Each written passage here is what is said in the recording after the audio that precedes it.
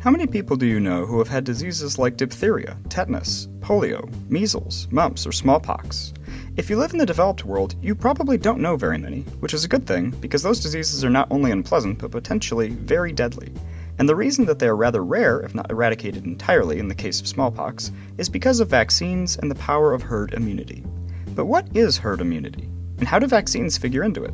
Let's answer these questions using gummy bears. The very simplest epidemiological model, the SIR model, makes use of three categories: susceptible, the white gummy bears; infected, the red gummy bears; and recovered, the green gummy bears. Susceptible bears can get the disease, infected bears have the disease and can transmit it to susceptible bears, and recovered bears have had the disease so they can't get it again or transmit it to other bears. So here's our model. We have a population of white susceptible gummy bears, and we introduce an infectious disease. It spreads through the population of susceptible bears and infects them, turning them red. Some bears will die of the disease and disappear from the population, but the ones that don't will develop immunity and move into the green, recovered category. The green, recovered gummy bears are important because in addition to perpetuating the gummy bear population, they're able to interact with the red, infected bears without any risk of becoming infected themselves. Assuming that all the gummy bears in our population are going to interact with a certain number of other bears one way or another, it's better for the overall population for red bears to interact with green bears rather than white bears, since the white bears are susceptible and the green bears aren't. As the number of green bears in the population increases, the chances of a red bear meeting a white bear go down until there aren't enough white bears left to sustain the disease in the population.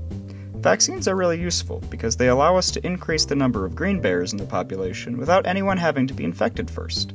We can move them straight from the white susceptible category into the green, recovered or immune category, no infection necessary. And if we can vaccinate a large enough proportion of the population, then we can prevent the disease from ever taking hold in the first place, and even the susceptible white bears will be protected from the disease, simply because they will never encounter it. The protection that a high number of vaccinated green bears provides to the small number of susceptible white bears is called herd immunity.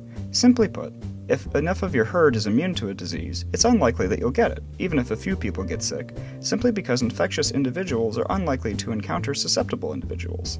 This is why vaccines are important for public health, and why we don't see many cases of measles, mumps, polio, or smallpox anymore.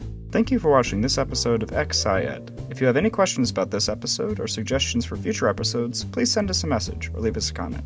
See you next week.